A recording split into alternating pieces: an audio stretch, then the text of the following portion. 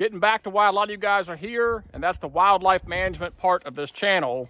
It's springtime, turkey season's in the air, so time to do a little clover food plot maintenance.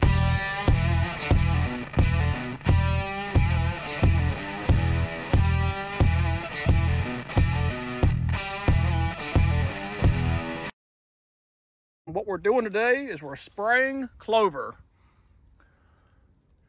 What we did last fall was came in here and I planted a lot of clover. It's a blend of red clover, ladino clover, some white clover, and crimson clover. And I added in some forage oats as a nurse crop.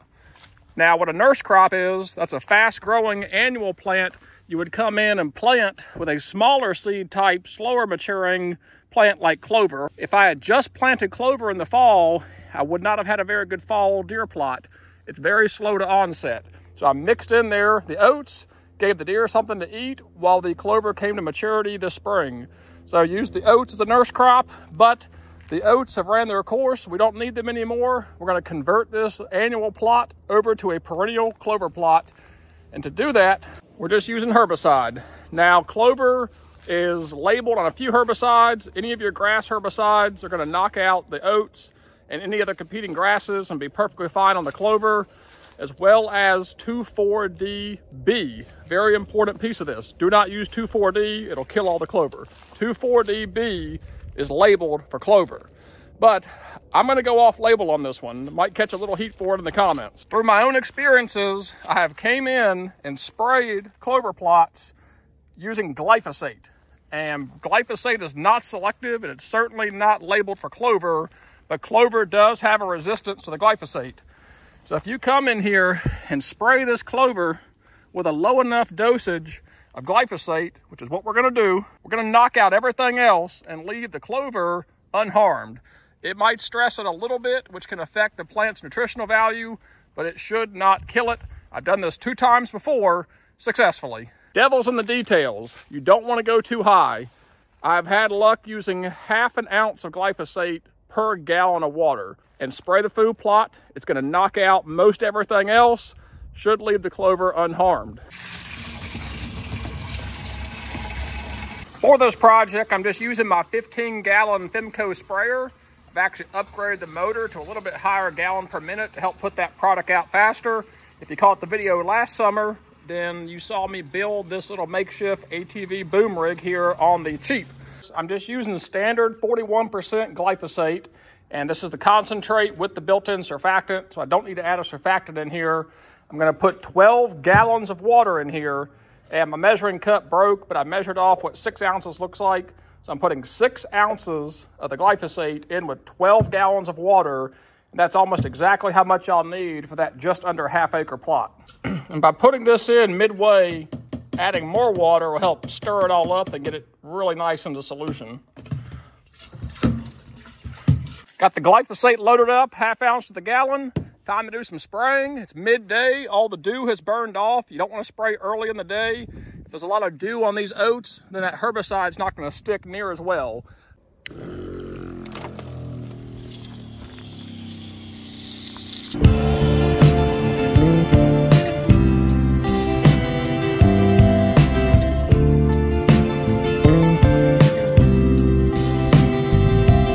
By planting that clover in the fall, it makes for a really nice springtime plot. There's a lot of nice mature clover in here just in time for turkey season. It's going to knock out these oats, knock out the broadleafs, and that clover should really go to town.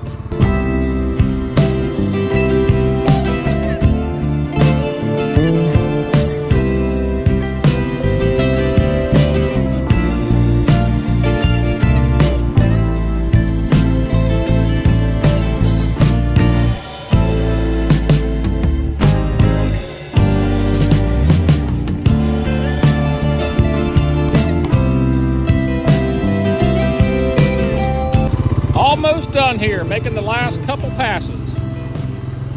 One important thing I wanted to mention is I've only ever done this on mature clover that is well up out of the ground, 4, 5, 6 inches tall, a lot of leaf structure. I've never done this on new first of the year clover. So I don't know if it's going to be tolerant to glyphosate when it's that young, But this was planted in the fall with a blend. Now I'll put a picture of it up here. I believe it was the Imperial Whitetail Clover blend, planted in the fall, and now we're in March.